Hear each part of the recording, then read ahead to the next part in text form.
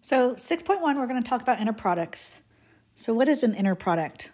So an inner product is this notation, UV, on a vector space V, is actually a scalar. The inner product is a scalar, and it has the following properties. The first property is UV is equal to VU, so it's commutative, and U and V are in the vector space.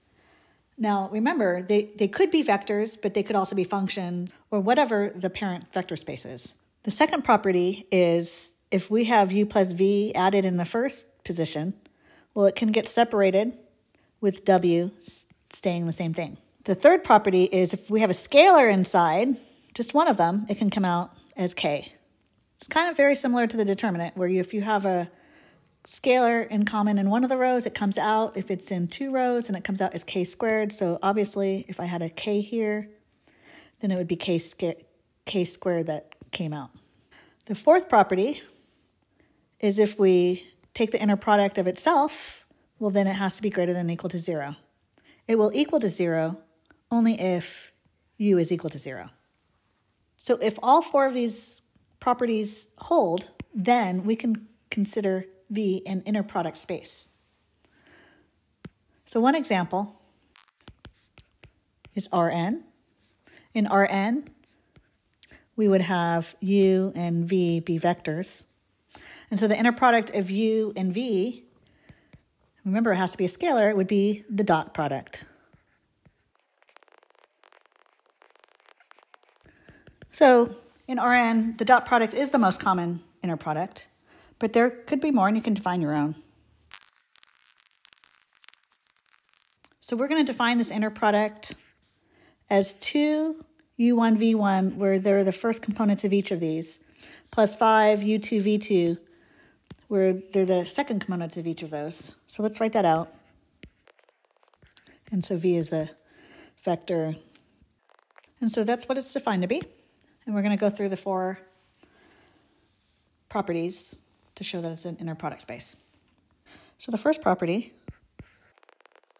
UV equals VU. So we can just write out both of these and show that they are equal.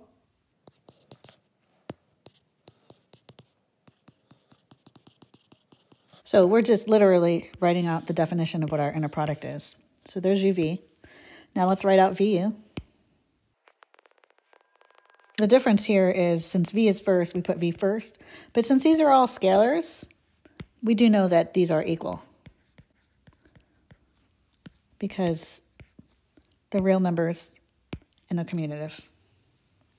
Okay, our second property, we're going to show. So we want to show this. It's the property. And so we're going to start with the left side and we're going to transform it to the right. So here's my left-hand side. And let's use the definition of what the inner product is. This is the inner product. Let's write out what U plus V is so we can see it clearly. So we just use our normal addition of vectors. So if I add U and V, it's U1 plus V1, you add the components. And I add my second components. And my W in line with all the others. So it's 2 times the first components, 5 times the second components. And then we can distribute the 2 and the W, so we could do it at the same time.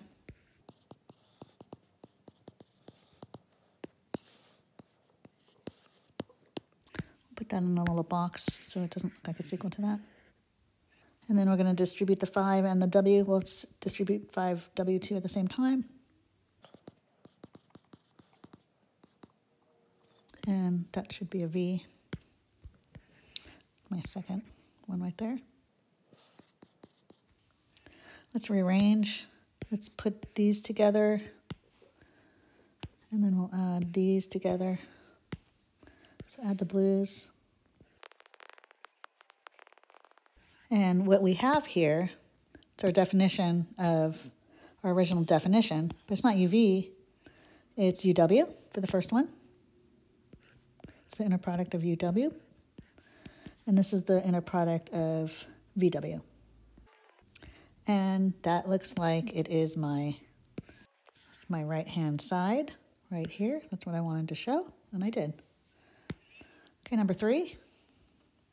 We want to show, so again, we're going to use the same process. We're going to start with the left-hand side and transform it to the right. So KU, I'm just going to use this, and our V, V1, V2. It's 2 times our first components, so it's 2 times this component and this component, and then 5 times our second component.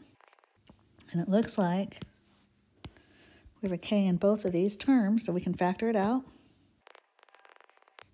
And what's left is just our definition of our inner product of U, V.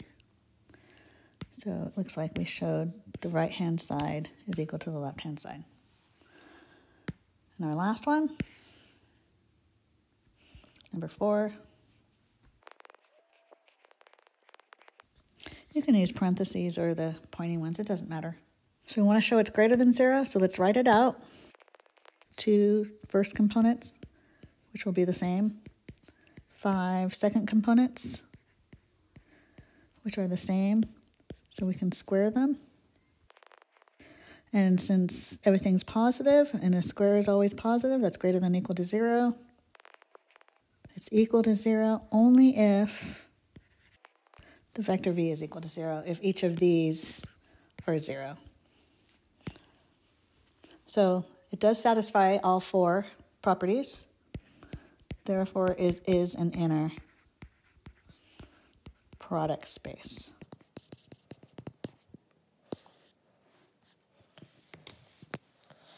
Okay, let's look at another example.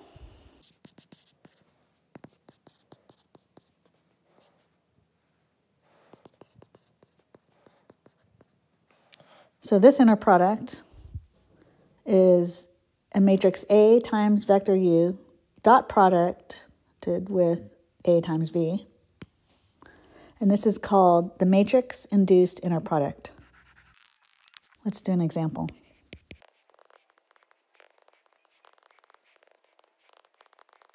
So given a matrix A and given the 2 vectors U and V, we want to find the inner product induced by A. So what we're going to need, we're going to use this formula right here that we just went over. We want to find the dot product of AU dot AV. So first we need to find AU, and then we need to find AV. So let's find those first. Multiply those. Dot product.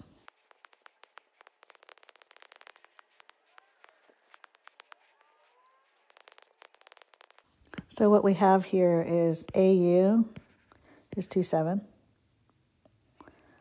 AV is minus 6,9. We take the dot product of those two, and that's our answer. And that's our answer. Let's look at a different example. So the inner product on the set of continuous functions from 0 to 1, it's the definite integral of the product of f and g from 0 to 1. And that's definitely a scalar. They all have to be scalars. Let's look at an example. So we just multiply these two and integrate it from 0 to 1.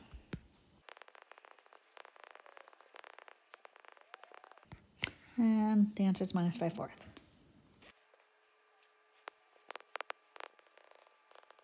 So if we have continuous functions from minus pi to pi, it's the same thing, but we go from minus pi to pi in our definite integral. And we can have a Fourier inner product. This is a common inner product. We're going to find, and in order to calculate this one, since this is a product, we are going to use product of sum since they're different angles. The U sub won't work. So here's the formula, product of sum that we need.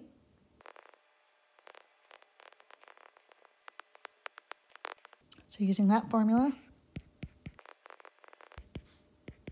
pull the half out here. So the first one, we add the angles. The second one, we subtract the angles, 2x minus 3x. Can pull this out because it's an odd function. Integrate.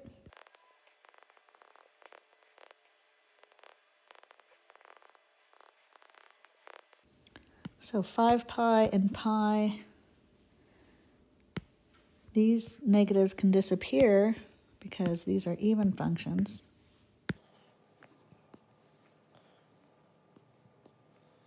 But they are right here in this position. This is minus 1, 0. So that's my cosine of 5 pi and pi. 1 pi, 2 pi, 3 pi, 4 pi, 5 pi, same position, which is negative 1. Here we'll have to distribute. Those cancel, and I get 0. Hopefully you worked it out on your own, paused it and worked it out, and got 0 too. So let me write out what I just said about odd functions and even functions. Should be a review from algebra. If you plug in a negative and it's an odd function, that negative factors out to the front. And if it's an even function, that negative just disappears, like that cosine is even and sine is odd. So here's a note that's going to be very helpful in the coming up weeks. So if we're integrating an odd function from minus a to a, these values have to be the same. So if we want to sketch it, you can think of y equals x to the third, for example. All odd functions are going to be symmetric about the origin. And so if I integrate from a to minus a, this space here and this space here are the same. But since one's positive and one's negative, it's the net area is going to be 0. So the integral from minus a to a will be 0 for an odd function only. Even function you can double if it's from minus a to a. So quick proof of this also. So if we're integrating an odd function, the integral of that odd function is going to be an even function. So for powers or adding one, it's going to change. It's true for even for sine and cosine. And it's going to be from minus a to a. And since f is even, capital F, that negative can disappear. And I get 0. So further proof that the integral of an odd function is 0. So what can I do with that? Let's go back up to that last problem. Bring it back down here. When we're integrating this, sine of x is odd.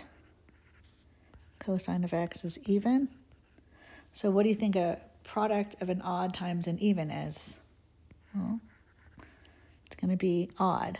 The way I think about this is I think about it having an odd number of negatives, since it is about negatives, and an even number of negatives. And then when I times an odd number of negatives times an even number of negatives, I'm going to have an odd number of negatives. And you can just think of it that way. It works every time. If I have an odd function times an odd function, that will be an even function. And that's all I have to do because of this. Okay, that's it for today. The second video on this section will be about magnitude. Have a good day.